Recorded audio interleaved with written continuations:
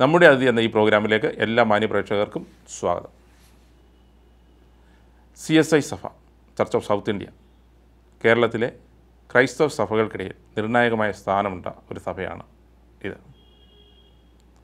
സംസ്ഥാനത്ത് 6 ഇടവകളായി വ്യാപിച്ചു കിടക്കുകയാണ് തിരുവനന്തപുരം മുതൽ കാസർഗോഡ് വരെയുള്ള ജില്ലകളിൽ ഈ സഭയും അതിൻ്റെ പട്ടക്കാരും വിശ്വാസികളും. അതിൽ തന്നെ വളരെ നിർണായകമായ ഒരു ഇടവകയാണ് മധ്യകേരള മഹാ ഇടവക. മധ്യകേരള മഹാ ഇടവകയുടെ ബിഷപ്പ് മലയിൽ സാബു കോശിച്ചെറിയാനാണ് ഇന്നത്തെ നമ്മുടെ അതിഥി. ബിഷപ്പിനെ പ്രോഗ്രാമിലേക്ക് സ്വാഗതം ചെയ്തു. ബിഷപ്പ് സ്ഥാനമേറ്റിട്ട് അധികം കാലമായിട്ടില്ല. മറ്റ് സഭകൾക്കും CSI സഭയെക്കുറിച്ചും ബിഷപ്പിനെക്കുറിച്ചും കൂടുതൽ അറിയാനുള്ള ആഗ്രഹമുണ്ട്. അതുകൊണ്ട് ചോദിക്കുകയാണ്, CSI സഭ എങ്ങനെയാണ് മറ്റ് സമാന സ്വഭാവമുള്ള സഭകളിൽ നിന്ന് വ്യത്യസ്തപ്പെട്ടിരിക്കുന്നത്? CSI സഭ രൂപം കൊണ്ടത് തന്നെ പല സഭകൾ ചേർന്ന്, പല വിധത്തിലുള്ള സഭകൾ എന്ന് പറയുമ്പോൾ കോൺഗ്രിഗേഷണൽ ചേർച്ചസ് ഉണ്ടായിരുന്നു. അങ്ങനെ പ്രസ്ബിറ്റേറിയൻ, മെത്തഡിസ്റ്റ്, ഇങ്ങനെ സഭകളെല്ലാം കൂടെ ചേർന്ന്, ആംഗ്ലിക്കൻ, ഈ സഭകളെല്ലാം കൂടെ ചേർന്നാണ് സഭയുടെ രൂപീകരണം തന്നെ. അതാണ് ഒരു പ്രത്യേകത. വേറൊന്ന്, ലേമൻ, ഐമേനികൾക്ക് കൂടുതൽ പ്രാധാന്യമുള്ളൊരു സഭയാണ്. എടുത്തു പറയത്തക്ക പ്രത്യേകതകൾ എന്നത്, മധ്യകേരളയെ ചിന്തിച്ചാൽ പരിവർത്തിത ക്രൈസ്തവരുടെ നല്ലൊരു പങ്കും ഉൾക്കൊള്ളുന്നത് മധ്യകേരളത്തിലാണ് എന്നുള്ളൊരു പ്രത്യേകതയാണ്. ആരാധനാ രീതികളെപ്പറ്റി ചിന്തിച്ചാൽ സ്ത്രീ പട്ടത്വത്തിന് സഭ അംഗീകാരം കൊടുത്തിട്ടുണ്ട്. അതുമാത്രമല്ല, ഒരു വനിത ബിഷപ്പ് പോലും CSI സഭയ്ക്കുണ്ട്. അതൊക്കെ മറ്റ് സഭകളിൽ നിന്ന് വ്യത്യസ്തമാണ്.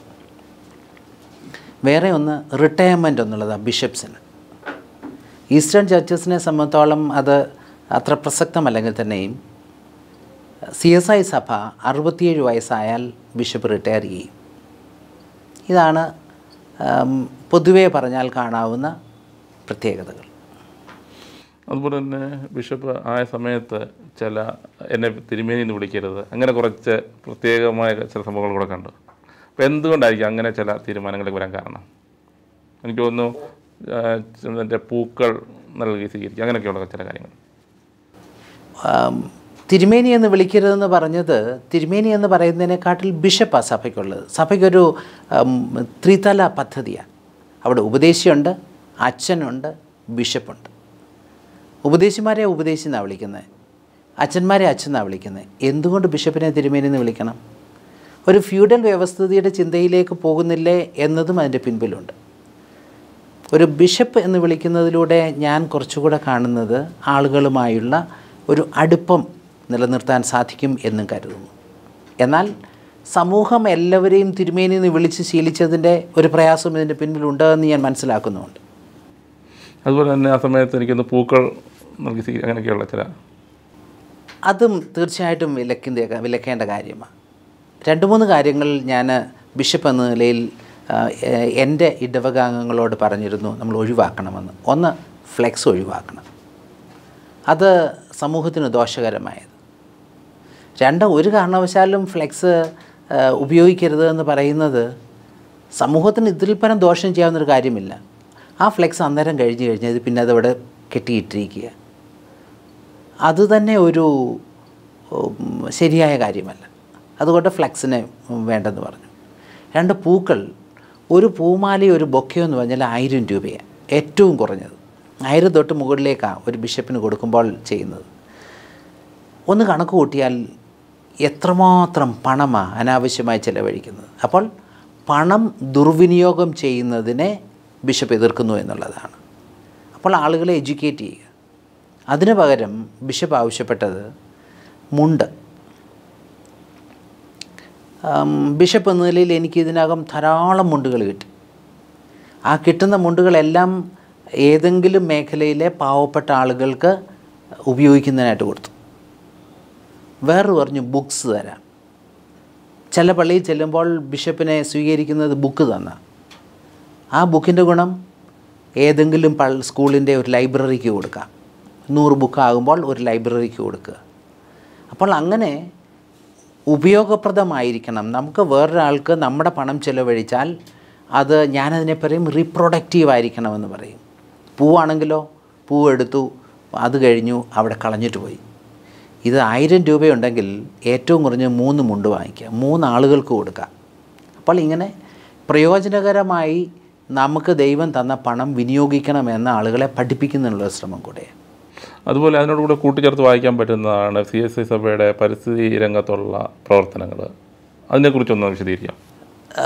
ഏതാണ്ട് 28 വർഷങ്ങൾക്ക് മുൻപ് CSI സഭയുടെ ഭരണഘടനയിൽ എഴുതി ചേർത്തതാണ് പരിസ്ഥിതിയെപ്പറ്റിയുള്ള നിലപാടുകൾ. അത് ഇന്ത്യയിലെ ഏക സഭയാണ് CSI. പരിസ്ഥിതിയുടെ ഭാഗം എന്ന് പറയുന്നതും പ്രസക്തമാണ്, അതും ഇതിനൊരു കാരണമാണ്. ഫ്ലെക്സ് ഒഴിവാക്കണമെന്നും പൂക്കൾ ഒഴിവാക്കണമെന്ന് പറയുന്നതിന് ആ ഒരു മാനം കൂടെ ഉണ്ട് എന്ന് എടുത്തു പറയേണ്ടത്.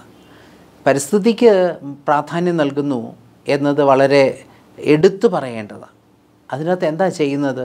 പല കാര്യങ്ങൾ ചെയ്യുന്നു. ഒന്ന്, ഗവൺമെൻറ്റിൻ്റെ നിലപാടുകളിൽ പരിസ്ഥിതിക്ക് വിരുദ്ധമായത് വരുമ്പോൾ സഭ എന്ന നിലയിൽ അതിനോട് പ്രതികരിക്കുന്നുണ്ട്.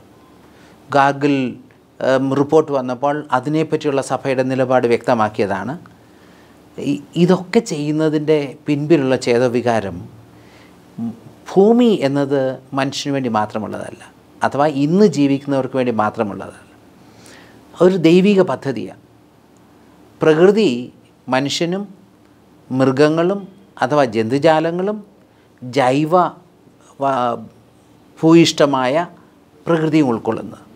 അപ്പോൾ അതിനെ സംരക്ഷിച്ച് നിലനിർത്തണം എന്നത് സഭ വളരെയധികം ആഗ്രഹിക്കുന്നു. കാരണം ദൈവിക പദ്ധതിയെ നിലനിർത്തുക, അതിൻ്റെ ഭാഗമായി തീരുക എന്നുള്ളതാണ് ഒരു ക്രൈസ്തവ വിശ്വാസിയുടെ ദൗത്യം. ആ പരിസ്ഥിതിക്ക് ആഘാതമുണ്ടാകുമ്പോൾ ആ ഒരു നല്ല ചക്രം നഷ്ടപ്പെടുകയാണ്. ഈക്വിലിബ്രിയം നഷ്ടപ്പെടുമ്പോൾ ഏതെല്ലാമൊക്കെ മേഖലയിൽ പ്രശ്നങ്ങളുണ്ടാകും. ഒരു ഉദാഹരണം പറയാം. ഒരു സമയത്ത് നമ്മളുടെ ഒത്തിരി മലകൾ അത് വനങ്ങളായിരുന്നു.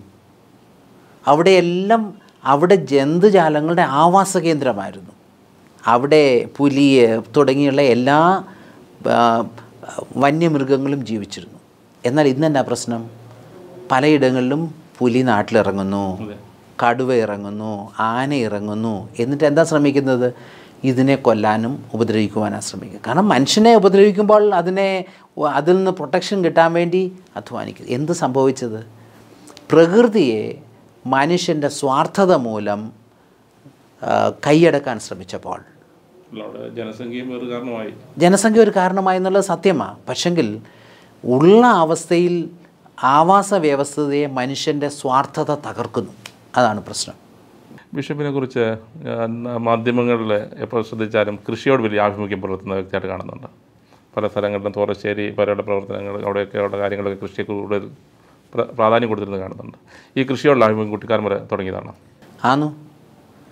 എൻ്റെ സ്വദേശം പുന്നയ്ക്കാട് മലയിൽ കുടുംബാംഗമാണ് ഞാൻ. തലമുറകൾ മുൻപ് ഞങ്ങൾ കൃഷിവലന്മാരായിരുന്നു. എൻ്റെ പിതാവ് ഒരു അധ്യാപകനായിരുന്നു, എന്നാൽ നല്ല കർഷകനുമായിരുന്നു. ചെറുപ്പം മുതലേ ഞങ്ങളെ കൃഷി കാര്യങ്ങളിൽ അപ്പച്ചൻ കൂടെ കൊണ്ടുപോകും. അപ്പോൾ അതിലൂടെ ലഭിച്ച ഒരു ടേസ്റ്റ് എന്നിലുണ്ട്. അത് പരമാവധി പോകുന്ന എല്ലാ ഇടവകളിലും വളർത്തിയെടുക്കാനായിട്ട് ശ്രമിക്കുമായിരുന്നു. ഇപ്പോൾ എന്തൊക്കെയാണ് അതുമായിട്ട് ബന്ധപ്പെട്ട് ചെയ്ത് തുടങ്ങിയത്? കോട്ടയത്ത് ബിഷപ്സ് ഹൗസിനോട് ചേർന്ന് സ്ഥലമൊത്തിരിയുണ്ട്. അവിടെ ഒരുവിധപ്പെട്ട എല്ലാ കൃഷിയും ചെയ്തിട്ടുണ്ട്. അവിടെ തുടങ്ങിയത് മഞ്ഞളുണ്ട്, കണ്ണൻചേമ്പുണ്ട്, ചീമച്ചേമ്പ്, ഇഞ്ചി, തക്കാളി, വഴുതന, മുളക്, വെണ്ട, മത്തൻ, വെള്ളരി, പിന്നെ നമ്മൾ സാധാരണമല്ല ഇന്ന് കിഴങ്ങ് അന്യം നിന്ന് വരുന്നത്. കിഴങ്ങുണ്ട്, മധുരക്കിഴങ്ങുണ്ട്, കൂർക്കയുണ്ട്. ഇപ്പോൾ അത്രയും കാര്യങ്ങൾ റെഡിയായി. വെണ്ടയ്ക്കയൊക്കെ പറിച്ചു തുടങ്ങി. അടുത്തത് ഇടാൻ പോകുന്നത് ഇപ്പോൾ പയറും പാവലും പടവലവും കുക്കുംബറും. അതിനുള്ളതെല്ലാം റെഡി ആയിട്ടുണ്ട്. അത് ചെയ്യണമെങ്കിൽ മൾച്ചിങ് ഇട്ടേ ചെയ്യത്തുള്ളൂ. അതാണ് കുറേ കൂടെ സയൻറ്റിഫിക്. അപ്പോൾ ഫെർട്ടിഗേഷൻ, മൾച്ചിങ് വിത്ത് ഫെർട്ടിഗേഷൻ ആ രീതിയിൽ ചെയ്താൽ ഈൽഡ് കൂടുതൽ കിട്ടും. അതുകൊണ്ട് അതിൻ്റെ വർക്ക് തീർന്നുകൊണ്ടിരിക്കുന്നു. ദൈവം വെച്ചാൽ 10 ദിവസത്തിനകം അത് കൃഷി ആരംഭിക്കും. ഈ ദേശീയ തലത്തിലെ കാർഷിക സമരം ഭയങ്കര ശ്രദ്ധ പിടിച്ചു പറ്റിക്കൊണ്ടിരിക്കുകയാണ്. അതിന് സഭയുള്ള രീതി എന്താണ്? സഭയുടെ നിലപാട് നേരത്തെ വ്യക്തമാക്കിയതാണ്. കാരണം കർഷകരില്ലാതെ ഇന്ത്യക്ക് നിലനിൽപ്പില്ല. ഇന്ത്യ ബേസിക്കലി ഒരു കർഷക രാജ്യമാണ്. അതുകൊണ്ട് കർഷകരോട് നീതി പുലർത്തണം, കർഷകരുടെ ഉൽപ്പന്നങ്ങൾക്ക് ന്യായമായ വില കിട്ടണം, കർഷകരെ ചൂഷണം ചെയ്യാനൊക്കത്തില്ല. കർഷകരില്ലാതെ ഇന്ത്യക്ക് നിലനിൽപ്പില്ല. അതുകൊണ്ട് ഗവൺമെൻറ് ഈ അടുത്ത കാലത്ത് കൊണ്ടുവന്ന, കേന്ദ്ര ഗവൺമെൻറ് കൊണ്ടുവന്ന നിയമങ്ങൾ പിൻവലിക്കണമെന്ന് തന്നെയാണ് സഭയുടെ നിലപാട്. സാമൂഹിക നിലപാടുകളിൽ പെട്ടെന്നാണ് ബിഷപ്പിൻ്റെ നിലപാടുകൾ പത്രങ്ങളിൽ വരുന്നത്. ഈ ഏറ്റവും ലാസ്റ്റിൽ മരം മുറിക്കുന്ന അല്ലെങ്കിൽ മരം കൊള്ളയുമായി ബന്ധപ്പെട്ടുള്ള വിഷയങ്ങൾ പോലും ബിഷപ്പ് പ്രതികരിച്ചിരുന്നു. സഭയും സമൂഹവും വേറിട്ട് കാണാനൊക്കത്തില്ല. സഭയ്ക്ക് എന്നും സമൂഹത്തോട് ഉത്തരവാദിത്വമുണ്ട്, തിരിച്ചും സമൂഹത്തിന് സഭയോടും ഉത്തരവാദിത്വമുണ്ട്. കാരണം മനുഷ്യൻ ജീവിക്കുന്നത് സമൂഹത്തിലാണ്. അതിൻ്റെ വിശ്വാസപരമായ കാര്യമാണ് സഭ എന്ന് പറയുമ്പോൾ. അതുകൊണ്ട് സഭയുടെ നിലനിൽപ്പ് എന്ന് പറയുന്നത്, അഥവാ സഭയുടെ ഉത്തരവാദിത്വം എന്ന് പറയുന്നത് ക്രൈസ്തവ ദർശനമാണ്. ക്രൈസ്തവ ദർശനത്തിൽ പ്രകൃതിയുടെ ആ ഇക്കോളജി നിലനിർത്തുക എന്നത് പ്രധാനമാണ്. മരം വെട്ടി ആര് വെട്ടി എന്നുള്ളതൊന്നുമല്ല സഭയുടെ പ്രശ്നം. മരം വെട്ടി മാറ്റുമ്പോൾ ഞാൻ ആദ്യമേ ഓർപ്പിച്ചതുപോലെ ആ ഇക്വിലിബ്രിയം നഷ്ടപ്പെടുന്നു. അവിടെ ജൈവ ആവാസ വ്യവസ്ഥകൾ നഷ്ടപ്പെടുന്നു. അതിനെ ആ സഭ എതിർക്കുന്നത്. അതുകൊണ്ടാണ് ആ പ്രശ്നങ്ങളോട് സഭ പ്രതികരിച്ചത്. അതുപോലെ തന്നെ സമൂഹവുമായി ബന്ധപ്പെട്ട് പുലർത്തുമ്പോൾ സർക്കാരുമായി ബന്ധപ്പെട്ടുള്ള ബന്ധങ്ങൾ, സഭയുമായി ബന്ധപ്പെട്ട് പ്രത്യേകിച്ച് ഈ ദിവസങ്ങളിൽ JB കോശി കമ്മീഷനുമായി ബന്ധപ്പെട്ട് ക്രൈസ്തവ സമൂഹത്തിൻ്റെ ഒരു അപ്ലിഫ്റ്റ്മെൻറ്റുള്ള പ്രവർത്തനം സർക്കാരിൻ്റെ ഭാഗത്തുണ്ടാകുന്നു. മുന്നോക്ക വിഭാഗങ്ങളിലെ സാമ്പത്തികമായി പിന്നോക്കം നിൽക്കുന്നവരെ സഹായിക്കാൻ വേണ്ടി ചില ശ്രമങ്ങൾ നടത്തുന്നു. ഇതിനൊക്കെ ഏത് മനസ്സോടെയാണ് സഭ കാണുന്നത്? ആദ്യമേ പറയട്ടെ, സഭ സർക്കാരിൻ്റെ എല്ലാ നല്ല പ്രവർത്തനങ്ങൾക്കും പരിപൂർണ പിന്തുണ നൽകും. അതിൽ യാതൊരു സംശയവുമില്ല. JB കോശി കമ്മീഷൻ വെച്ചിരിക്കുന്നത് തീർച്ചയായിട്ടും സഭയുടെ ക്രൈസ്തവ സമൂഹത്തിൻ്റെ ക്ഷീണതകൾ തിരിച്ചറിയാനും അതിന് പരിഹാരം കണ്ടെത്തുവാനും ആണ് എന്നാണ് മനസ്സിലാക്കുന്നത്. അത് പരിപൂർണമായി നീതിപൂർവം നിർവഹിക്കണം എന്നതിൽ സഭ പ്രത്യേകം താല്പര്യമെടുക്കുന്നുമുണ്ട്. ഞാൻ ആദ്യമേ ഓർപ്പിച്ചല്ലോ, മധ്യകേരള CSI മധ്യകേരള മഹായിടവയെ സംബന്ധിച്ചോളം ധാരാളം പരിവർത്തിത ക്രൈസ്തവ അംഗങ്ങളുള്ളത്. അപ്പോൾ അവർക്ക് ലഭിക്കേണ്ട ആനുകൂല്യങ്ങൾ ലഭിക്കാതെ പോകുന്നുവെന്ന്, ഒരു വിശ്വാസത്തിലുണ്ടായ വ്യതിയാനത്തിൻ്റെ പേരിൽ ദളിത് സമൂഹത്തിന് ലഭിക്കേണ്ട ആനുകൂല്യങ്ങൾ നഷ്ടപ്പെടുന്നു. അത് അനീതിയാണ്. അതൊക്കെ പുനഃസ്ഥാപിക്കണമെന്ന് JB കോശി കമ്മീഷനിൽ ആവശ്യപ്പെടുക തന്നെ ചെയ്യുന്നു. അതോടൊപ്പം തന്നെ സ്ഥാപനങ്ങൾ, വിദ്യാഭ്യാസ സ്ഥാപനങ്ങൾ അത് നടത്തിക്കൊണ്ട് പോകുന്നത് എന്നും നീതിപൂർവ്വം നടത്തുന്നൊരു സമൂഹമാണ് CSI സഭ. ഏതാണ്ട് 150ഓളം വിദ്യാഭ്യാസ സ്ഥാപനങ്ങളുണ്ട്. ഒരിക്കലും അതിനെ കച്ചവടവൽക്കരിക്കാൻ ശ്രമിച്ചിട്ടില്ല സഭ. എന്നും നീതിയോടെ ശ്രമിക്കുന്നു. സ്കൂളുകളൊക്കെ ആണെങ്കിൽ ഏറ്റവും ഉൾഗ്രാമങ്ങളില്ല, സെൻറ്ററിൽ ടൗണിലൊക്കെ വളരെ ചുരുക്കം സ്കൂളുകളുള്ളൂ. ബാക്കിയെല്ലാം കാണുന്നത് ഇൻറ്റീരിയറായ സ്ഥലങ്ങളിൽ, അവിടെയുള്ള പാവപ്പെട്ട ആളുകളുടെ ഉദ്ധാരണത്തിന് വേണ്ടി ആരംഭിച്ച സ്കൂളുകളാണ്. ഇന്നും അത് നിലനിർത്തിക്കൊണ്ട് പോവുക. അപ്പോൾ പലപ്പോഴും എന്താ സംഭവിക്കുന്നത്, അധ്യാപകരുടെ അപ്പോയിൻമെൻറ്റ്സ് സമയകാലങ്ങളിൽ അപ്രൂവൽ ലഭിക്കാതെ പോകുന്ന പ്രശ്നങ്ങളുണ്ട്. കോളേജുകളിലൊക്കെ ലഭ്യമാകേണ്ട പുതിയ അപ്പോയിൻമെൻറ്റ്സിന് അനുമതി ലഭിക്കാതെ പോകുന്നുണ്ട്. ഇതൊക്കെ പുനഃസ്ഥാപിച്ചെടുക്കേണ്ടത് ആവശ്യമാണ്. അതുപോലെ തന്നെ കേരളത്തിലെ ആദ്യത്തെ കോളേജ് CMS കോളേജാണ്. അത് CSI സഭയുടെ ഭാഗമാണ്. അതുപോലെ തന്നെ ഈ പറയുന്നത് പോലെ ഇത്രത്തോളം സ്കൂളുകളുള്ള മറ്റ് സഭകൾ ഉണ്ടോ എന്നുള്ളതും സംശയാസ്പദമായ വിഷയമാണ്. ബിഷപ്പ് കയറിയതിനു ശേഷം ഈ വിദ്യാഭ്യാസ നയം അല്ലെങ്കിൽ ഇതിൻ്റെ മുന്നോട്ടുള്ള പോക്കിന് വേണ്ടി എന്തെല്ലാം കാര്യങ്ങൾ, ചുവടുകളാണ് എടുക്കാൻ ആഗ്രഹിക്കുന്നത്? വിദ്യാഭ്യാസ മേഖല അതൊരു വലിയ ദൈവിക ശുശ്രൂഷയാണെന്നാണ് ഞങ്ങൾ കരുതുന്നത്. അതിന് പുതിയ മാനേജറെ അപ്പോയിൻ്റ് ചെയ്തു. അധ്യാപകരുടെ നിയമനങ്ങൾ ക്രമീകൃതമാക്കുന്നു. സഭ എന്നും ഒരു അപ്പോയിൻമെൻറ്റ്സിന് വേണ്ടി നേരത്തെ ടെസ്റ്റ് നടത്തി ഇൻ്റർവ്യൂ നടത്തി ലിസ്റ്റ് തയ്യാറാക്കും. ആ ലിസ്റ്റ് അനുസരിച്ച് ആളുകളെ അപ്പോയിൻ്റ് ചെയ്യത്തുള്ളൂ. അപ്പോൾ അത് ഇന്നും തുടർന്നുകൊണ്ടിരിക്കുന്നുണ്ട്. എന്നാൽ ഇപ്പോൾ ചെയ്യുന്നത് ഗ്രാമീണ സഭകൾ, CSIയുടെ സ്കൂളുകളെല്ലാം 100 വർഷത്തിന് മുകളിൽ പഴക്കമുള്ളതാണ്. 100 തൊട്ട് 200 വർഷം വരെ പഴക്കമുള്ള സ്കൂളുകളാണ്. അതുകൊണ്ട് ഇൻഫ്രാസ്ട്രക്ചർ എല്ലാം പുതുക്കുക എന്ന് പറയുന്നത് ശ്രമകരമാണ്. അതിന് പകരം ഉള്ള ഇൻഫ്രാസ്ട്രക്ചറിനെ ബലപ്പെടുത്തി കുഞ്ഞുങ്ങൾക്ക് അട്രാക്റ്റീവാക്കി പരമാവധി സ്കൂളുകൾ ഇന്നത്തെ മോഡേൺ ടെക്നോളജി ഉപയോഗിച്ച് പഠന സൗകര്യങ്ങൾ ഒരുക്കുക എന്നതാണ് ഇപ്പോഴത്തെ ശ്രമകരമായ ദൗത്യം. ചില മേഖലകളിൽ അൺഇക്കണോമിക് സ്കൂളുകളുണ്ട്. അവിടെ ഇക്കണോമിക് ആക്കി കൊണ്ടുവരുവാനുള്ള ശ്രമങ്ങൾ നടന്നുകൊണ്ടിരിക്കുന്നു. ആംഗ്ലിക്കൻ സഭകൾക്ക് പണ്ട് മിഷൻ മൈൻഡ് ഭയങ്കര ധാരാളമായിരുന്നു. ഒത്തിരി മിഷണറിമാരെ അയക്കുകയൊക്കെ ചെയ്യുമെന്ന സന്ദർഭമാണ്. തിരുമേനിയുടെ ജീവിതത്തിൽ നോക്കിയാലും ആന്ധ്ര മിഷനിലൂടെയാണ് ജീവിതത്തെ ഒരു കരുത്താക്കിയെടുത്തതെന്ന് ഞാൻ ചിന്തിക്കുന്നു. ആ അനുഭവങ്ങളെക്കുറിച്ച് ഓർമ്മയുണ്ടോ? എന്താണ് ഇപ്പോഴത്തെ മിഷൻ പ്രവർത്തനങ്ങളെക്കുറിച്ചുള്ള? ഞാൻ 1988 മുതൽ 96 വരെ ഈ കാലഘട്ടത്തിലാണ് ഞങ്ങൾ കുടുംബമായി ആന്ധ്രയിൽ ശുശ്രൂഷ ചെയ്തത്. CSI Madhya Kerala മഹായിടവയ്ക്ക് 17 mission ഫീൽഡുകളുണ്ട്. അതിലൊന്നായിരുന്നു ആന്ധ്രയിലുള്ള Andhra mission എന്ന്. ഇന്നത് തെലുങ്കാന മിഷൻ എന്നറിയുന്നത്. ആന്ധ്ര സ്പ്ലിറ്റ് ചെയ്ത് സെപ്പറേറ്റ് 2 സ്റ്റേറ്റ് ആയത് കാരണം പിന്നെ തെലുങ്കാന മിഷൻ എന്നറിയുന്നത്. ആ മേഖലയിലാണ് പ്രവർത്തിച്ചത്. വളരെ ശ്രമകരമായ ഒരു ദൗത്യമായിരുന്നു. പക്ഷേ വളരെയധികം എൻജോയ് ചെയ്തൊരു സ്ഥലം. അത് ഇല്ലിറ്ററേറ്റായ ആളുകളായിരുന്നു. അവരുടെ ജന്മികൾ അവരുടെ തൊഴിലാളികൾക്ക് തക്ക കൂലി കൊടുക്കില്ലായിരുന്നു. ഒരു സെമി ബോണ്ടഡ് ലേബർ സിസ്റ്റമായിരുന്നു ഉണ്ടായിരുന്നു പലയിടങ്ങളിലും. അതിനൊക്കെ എതിരെ ആളുകളെ കൂട്ടി അവരെ എഡ്യൂക്കേറ്റ് ചെയ്ത് ബോധവൽക്കരിച്ച് ശമ്പളം കൂടുതൽ വാങ്ങിക്കാൻ ജന്മികളുമായുമൊക്കെ ഇടപെടുന്ന പ്രക്രിയകൾ ഒരു ഭാഗത്ത്. 2, ഇവർക്ക് വിദ്യാഭ്യാസം നൽകുക. സ്കൂളുകൾ എന്നത് സ്ട്രക്ചേർഡ് സ്കൂളുകൾ കുറവായിരുന്നെങ്കിലും രാത്രി സ്കൂളുകളായിരുന്നു കൂടുതലുണ്ടായിരുന്നത്. അതിലൂടെ അവരെ എഴുത്തും വായനയും പഠിപ്പിച്ച് വളർത്തിയെടുത്തു. 3ാമത്തെ മേഖല അവരുടെ സോഷ്യൽ അപ്ലിഫ്റ്റ്മെൻ്റ് ആയിരുന്നു. അതിനുവേണ്ടിയുള്ള പരിശ്രമങ്ങൾ അതിൻ്റെ അകത്ത് ഒത്തിരി മേഖലകളിൽ നമ്മൾ പ്രവർത്തിക്കാനായിട്ട് സാധിച്ചിട്ടുണ്ട്. ശുചിത്വത്തെപ്പറ്റി അവരെ പഠിപ്പിക്കും, ആരോഗ്യത്തെപ്പറ്റി അവരെ പഠിപ്പിക്കും. അവിടെ ഒരു ഹോമിയോ ഹോസ്പിറ്റലുണ്ടായിരുന്നു, പ്രസിദ്ധമായത്. പാമ്പ് ട്രീറ്റ്മെൻറ്റ്, പാമ്പ് കടിച്ചു വരുന്ന ആളുകൾക്ക് അഭയമെന്ന് പറയുന്നത് ഈ ഹോമിയോ ഹോസ്പിറ്റൽ മാത്രമാണ്.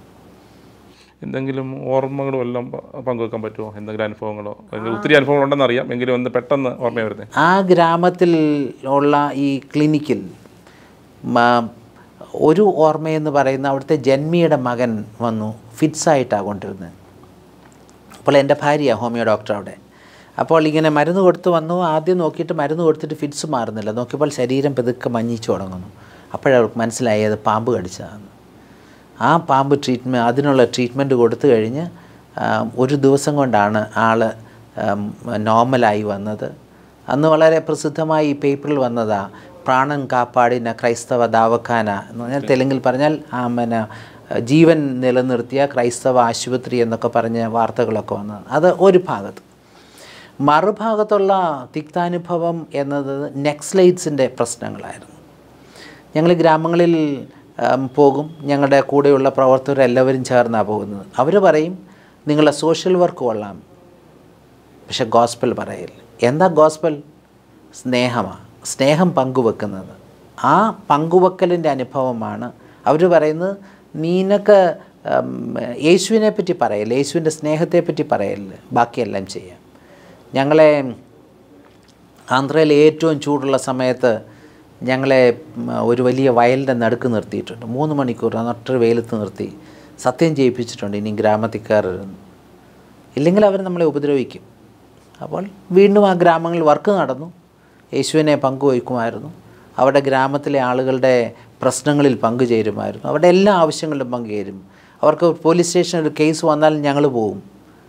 അനീതിയായതാണെങ്കിൽ ഞങ്ങളടുത്ത് SIയോടൊക്കെ സംസാരിച്ച് അവർക്ക് നീതി നടപ്പിലാക്കാൻ ശ്രമിക്കും. അപ്പോൾ അവരുടെ ആകമാനമുള്ള വളർച്ചയിൽ ഞങ്ങൾ പങ്കുചേരും. കൂലി കുറച്ചുള്ളിടത്ത് ജന്മിയുമായിട്ട് കൂലിക്ക് വേണ്ടി സംസാരിക്കും. അനീതിയായി പോലീസ് സ്റ്റേഷനിൽ അവരെ കൊണ്ടുപോയെങ്കിൽ അതിൻ്റെ പിന്നിൽ പോകും. അപ്പോൾ ഒരു വ്യക്തിയുടെ അഥവാ സമൂഹത്തിൻ്റെ ആകമാന വളർച്ച ഇതിനു വേണ്ടിയാണ് പരിശ്രമിച്ചുകൊണ്ടിരുന്നത്. അതുപോലെ തന്നെ ഈ ഗ്രഹാം സ്റ്റേറ്റ്സിനെ പോലുള്ള സംഭവങ്ങൾ ഒരു ഭാഗത്ത്, അതുപോലെയുള്ള സുവിശേഷ പ്രവർത്തനങ്ങൾക്കെതിരെയുള്ള അതിശക്തമായ എതിർപ്പുകൾ. ഈ സമയത്ത് ഇന്ത്യയിലെ ഗ്രാമങ്ങളിലുള്ള പ്രവർത്തനങ്ങൾ അത്ര മിഷണറി പ്രവർത്തനങ്ങൾ അത്ര സക്സസ് ആണോ? എന്താ ഇന്നും ഗ്രാമങ്ങൾ ഇതിനൊക്കെ തുറന്നിരിക്കുക? കാരണം ഞാൻ ഓർപ്പിച്ചല്ലോ, മധ്യകേരള മഹായിടവയ്ക്ക് 17 മിഷൻ ഫീൽഡുകളുണ്ടെന്ന്. നോർത്ത് ഇന്ത്യയിൽ ധാരാളം മിഷൻ ഫീൽഡുകളുണ്ട്. അവിടെയൊന്നും ഈ പറയുന്ന എതിർപ്പുകളില്ല. എന്താ എതിർപ്പില്ലാത്തത്? നമ്മൾ എന്താ ചെയ്യുന്നത്? നമ്മൾ ചെയ്യുന്നത് അവിടെ ഇവർക്ക് വിദ്യാഭ്യാസം നൽകുന്നു, അവരെ സാമൂഹികമായി അവരെ വളർത്തിക്കൊണ്ടുവരുന്നു. നമ്മൾ നൽകുന്നത് യേശു എന്നത് ഒരു മതമല്ല, സ്നേഹത്തിൻ്റെ ദൂത. അപ്പോൾ അവരെ സ്നേഹിക്കുന്നു, അവരെ കരുതുന്നു. അവർ ഇങ്ങോട്ട് ചോദിച്ചാൽ അറിയുന്നത് എന്താ നിങ്ങളിവിടെ വരാൻ കാരണം, ഞങ്ങളുടെ ഇടയിൽ ഇങ്ങനെ വന്ന് കഷ്ടപ്പെടേണ്ട കാര്യം എന്താ? അപ്പോഴാണ് നമ്മൾ പറയുന്നത് ഞങ്ങൾ വിശ്വസിക്കുന്ന ദൈവം നൽകുന്ന ഒരു കരുതൽ, മനുഷ്യരെ കരുതുവാനും സ്നേഹിപ്പാനും പഠിപ്പിക്കുന്നു. അങ്ങനെയാണ് അവർ യേശു കർത്താവിനെ പറ്റി അറിയുന്നതും യേശു കർത്താവിൻ്റെ സ്നേഹത്തിലേക്ക് വരുന്നതും. ആരും നിർബന്ധിക്കാറില്ല. താല്പര്യത്തോടെ വരുന്നവർക്ക്, യേശുവിനെ പറ്റി അറിയണമെന്ന് പറയുന്നവർക്ക് ബൈബിൾ പഠിപ്പിച്ചു കൊടുക്കുന്നു. ഇത് മാത്രമേ ചെയ്യുന്നുള്ളൂ. അതുപോലെ തിരുമേണ്ട കുട്ടിക്കാലത്തെക്കുറിച്ച്, മാതാപിതാക്കളെക്കുറിച്ച് ഒന്ന് ഓർമ്മിക്കാം. എൻ്റെ അമ്മയുടെ വീട് തിരുവല്ലയില, മുണ്ടപ്പള്ളിയിൽ തട്ടാമ്പറമ്പിൽ കുടുംബാംഗമ. അമ്മ ഒരു അധ്യാപികയായിരുന്നു. ഞാൻ നേരത്തെ ഓർപ്പിച്ചല്ലോ, അപ്പച്ചനൊരു അധ്യാപകനായിരുന്നു. ഞങ്ങളുടെ കുടുംബത്തിൽ ഞങ്ങൾ 7 പേരാണ് മക്കൾ. മൂത്ത 5 പെങ്ങന്മാരും ഒരു അനുജനും, ഞങ്ങൾ 7 പേരാണ് ഉൾപ്പെടുന്നതാണ് കുടുംബം. എല്ലാവരും ഓരോ മേഖലയിൽ ജോലിയായി കഴിയുന്നു. പിന്നെ എന്നെ പറഞ്ഞു ചോദിച്ചാൽ എൻ്റെ ഭാര്യ പുല്ലാട് കുറുങ്ങഴ കുടുംബാംഗമാണ്. ഒരു ഹോമിയോ ഡോക്ടറായിരുന്നു. ഞങ്ങളിപ്പം കോട്ടയത്ത് താമസിച്ച് ശുശ്രൂഷ ചെയ്യുന്നു. ഞങ്ങൾക്ക് 2 മക്കൾ. മൂത്ത ആൾ സിബു വിവാഹിതനാണ്. ഭാര്യ രൂപ, അവർക്കൊരു കുഞ്ഞ് പേളി, ഒരു മകളാണ്. ഇളയാൾ ഡെൻറ്റിസ്റ്റാണ്, ഇപ്പോൾ ചെന്നൈയിൽ മാസ്റ്റേഴ്സ് ചെയ്യുന്നു. ബിഷപ്പിനെ അറിയാം, ഇതൊരു കോവിഡ് കാലം കൂടിയാണ്. നിരവധി പള്ളികളെല്ലാം ദിവസങ്ങളിൽ അടഞ്ഞു കിടക്കുകയായിരുന്നു. പല സഭകളും അവരുടെ പട്ടക്കാരെ അല്ലെങ്കിൽ സുവിശേഷകരെ ബുദ്ധിമുട്ട് അനുഭവിക്കുന്നുള്ള രീതിയിലുള്ള പ്രഖ്യാപനങ്ങളൊക്കെ നടത്തുന്നത് കണ്ടു. 2 ചോദ്യങ്ങൾ എനിക്ക് ചോദിക്കാനുള്ളത്. ഈ പട്ടക്കാരെ സംരക്ഷിക്കാൻ വേണ്ടി അല്ലെങ്കിൽ വൈദികരെ സംരക്ഷിക്കാൻ വേണ്ടി സഭ എന്തെങ്കിലും കാര്യങ്ങൾ ചെയ്തിരുന്നു? സമൂഹത്തിന് വേണ്ടി ഒത്തിരി കാര്യങ്ങൾ ചെയ്തു എന്നുള്ളത് പത്രമാധ്യമങ്ങൾ കണ്ടിരുന്നു. അതിനെക്കുറിച്ചൊക്കെ ഒന്ന് വിശദീകരിക്കാം. ഞങ്ങൾക്ക് മധ്യകേരള മഹായിടവയ്ക്ക് 200 പട്ടക്കാരുണ്ട്. ഏതാണ്ട് 85 ശുശ്രൂഷകരുണ്ട്. അവരെ ഞങ്ങൾ ഉപദേശിമാരെന്നാണ് അറിയുന്നത്. ഞങ്ങൾക്ക് 3 വിധത്തിലാണ് ഉള്ളത്. ഉപദേശിമാരിൽ തന്നെ 2 കൂട്ടമുണ്ട്. അത് ഹെൽപ്പേഴ്സ് എന്നൊരു വിഭാഗമുണ്ട്, വേറൊന്ന് ഉപദേശിമാരുണ്ട്. ഉപദേശിമാരും 2ആയിട്ട് വിഭജിക്കാം. അവരെ റീഡേഴ്സ് എന്നും കാറ്റഗിസ്റ്റ് എന്നും പറയുന്നു. റീഡേഴ്സും കാറ്റഗിസ്റ്റും മഹായിടവയുടെ ഫുൾ ടൈം പ്രവർത്തകരാണ്, അച്ഛന്മാരെ പോലെ തന്നെ. എന്നാൽ ഹെൽപ്പേഴ്സ് എന്ന് പറയുന്നത് അതിൽ കൊച്ചു പള്ളികളിൽ ശുശ്രൂഷ ചെയ്യുന്നവർ. ഇതാണ് സഭയുടെ വ്യത്യസ്തമായ നില. അതിൽ അച്ഛന്മാർക്കും ഉപദേശിമാർക്കും മഹായിടവ ശമ്പളം കൊടുത്തുകൊണ്ടിരിക്കുന്നതാണ്. ഈ കാലഘട്ടം പ്രതിസന്ധി ഉണ്ടായിരുന്നെങ്കിലും അവരെ ഇടവുകളിലൂടെ അവരുടെ സാലറി മെയിൻറ്റെയിൻ ചെയ്യാൻ സാധിച്ചു. എന്നാൽ ഹെൽപ്പേഴ്സിന് ബുദ്ധിമുട്ടായിരുന്നു.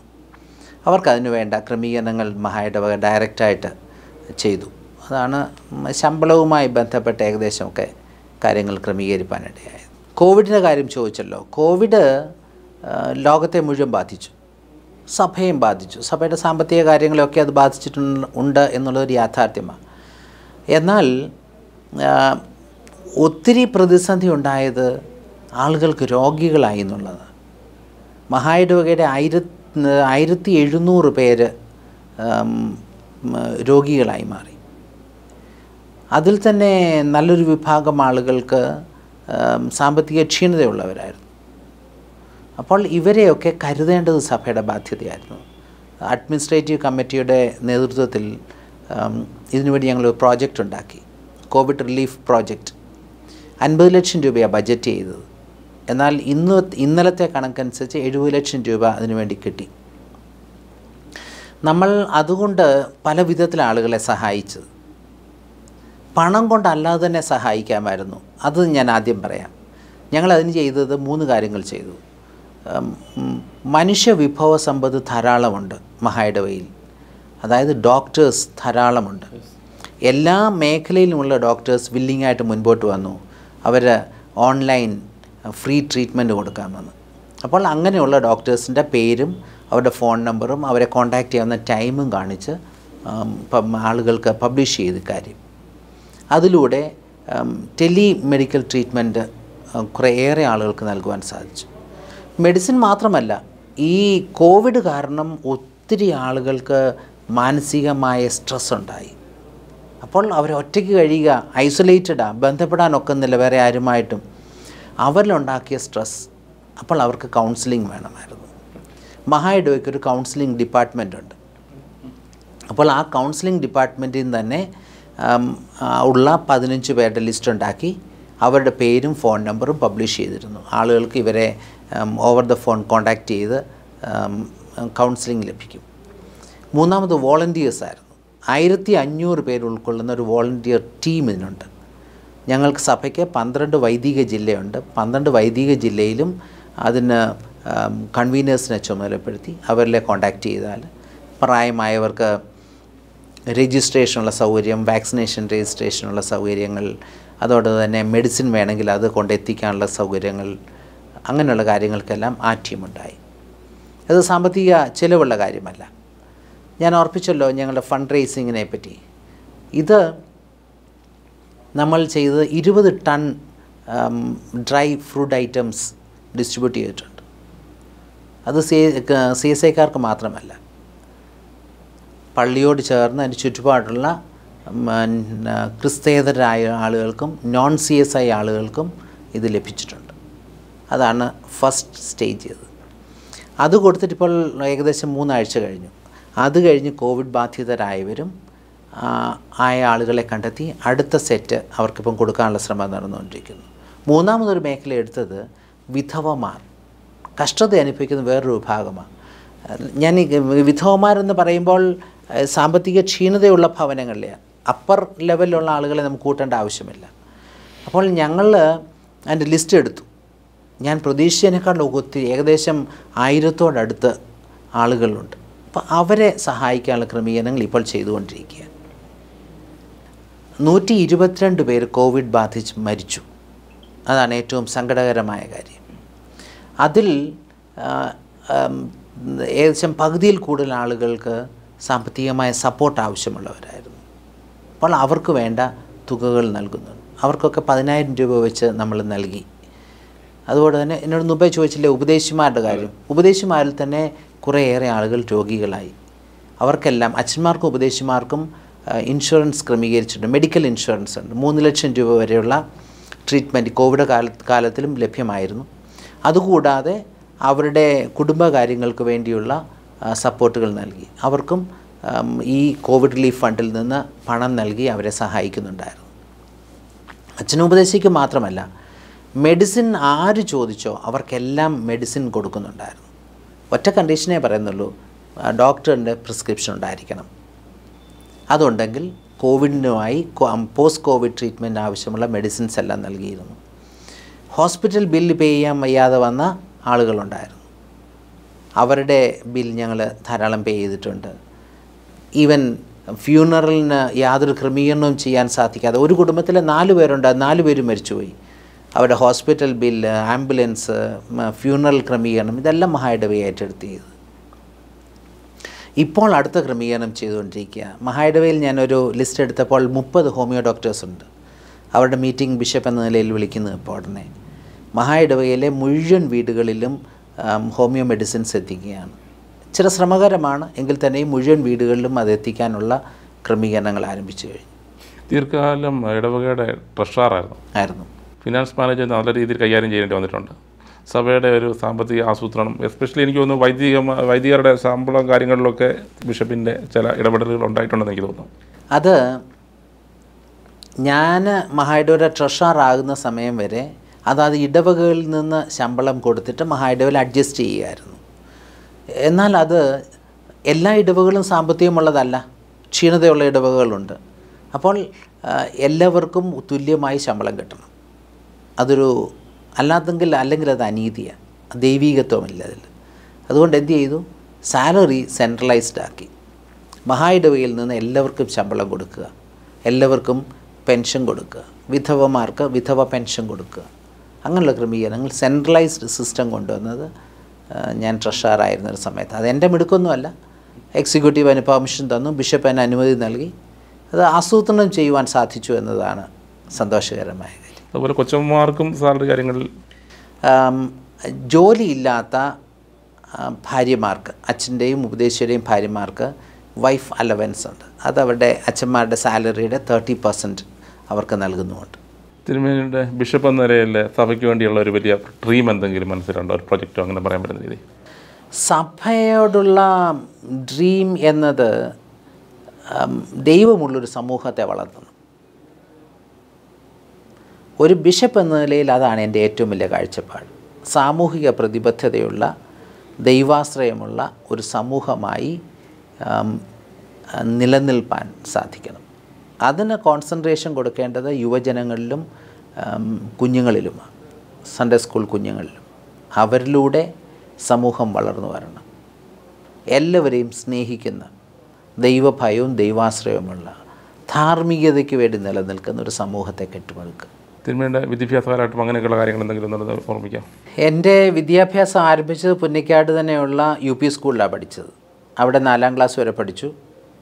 5 തൊട്ട് 10 വരെ കുഴിക്കാലായിൽ CMS ഹൈസ്കൂളിൽ പഠിച്ചു. അവിടെ പോകാൻ കാരണം അപ്പച്ചൻ ആ സ്കൂളിലെ അധ്യാപകനായിരുന്നതുകൊണ്ട് ആ സ്കൂളിലേക്ക് പോയി. അവിടെ നിന്നതിന് ശേഷം കോഴഞ്ചേരി സെൻറ് തോമസ് കോളേജിൽ നിന്ന് പ്രീ ഡിഗ്രിയും ഡിഗ്രിയും കഴിഞ്ഞു. അത് കഴിഞ്ഞ് പീറ്റ് മെമ്മോറിയൽ ട്രെയിനിങ് കോളേജിൽ നിന്ന് B.Ed ചെയ്തു. അണ്ണാമലയിൽ നിന്ന് MA ചെയ്തു. അതിനിടയ്ക്ക് മദ്രാസിൽ നിന്ന് പോസ്റ്റ് ഗ്രാജുവേഷൻ ഡിപ്ലോമ ചെയ്തു, കമ്പ്യൂട്ടറിൻ്റേത്. അത് കഴിഞ്ഞ് BDക്ക് പോയി. പിന്നെ അമേരിക്കയിൽ നിന്ന് ഡീമിനും ചെയ്തു. ദീർഘനാളുകൾ വൈദിക വൃത്തിയിലായിരുന്നു, പല ഇടവകളിൽ ഇരുന്നിട്ടുണ്ട്. നമ്മുടെ ഇടവകയിലെ പുരോഹിതന്മാർക്കോ അല്ലെങ്കിൽ പട്ടക്കാർക്കോ കൊടുക്കാൻ പറ്റുന്ന ഒരു ഉപദേശമോ അല്ലെങ്കിൽ അതുപോലെയുള്ള കാര്യങ്ങൾ എന്തെങ്കിലും സംസാരിക്കാം? അവിടെ ഓർക്കേണ്ട പ്രധാന കാര്യം, ഏത് പള്ളിയിൽ ചെന്നാലും അത് നമ്മുടെ സ്വന്തം നാടായി കാണണം, നിർബന്ധമായി.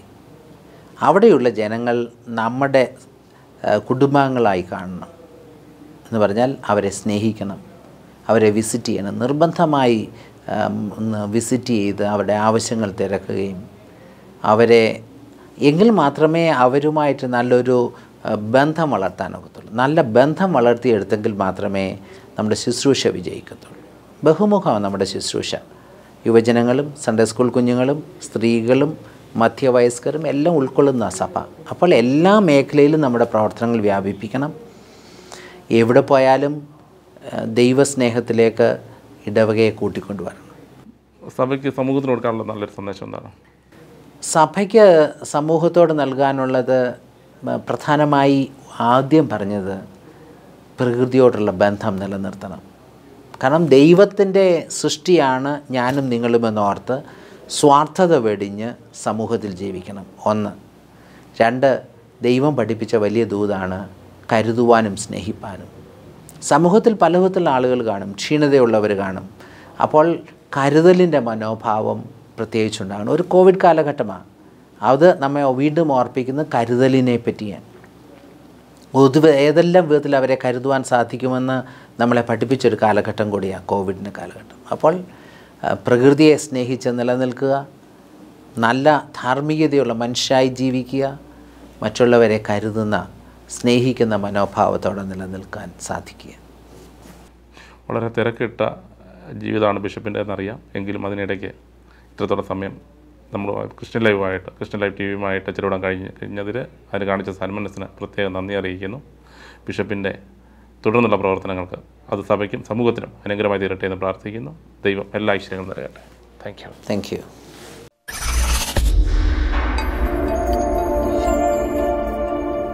ക്രൈസ്തവ ദൃശ്യമാധ്യമ രംഗത്ത് ആത്മനിറവിന്റെ വേറിട്ട ദൃശ്യാനുഭവങ്ങളുമായി പൂർണ്ണസമയ സംപ്രേഷണത്തിലേക്ക് ക്രിസ്ത്യൻ ലൈവ്. ആനന്ദം, ആശ്വാസം, അനുഗ്രഹം. Our Facebook page, Middle East Christian Youth Ministries. Subscribe ChristianLIVE, www.christianlive.in.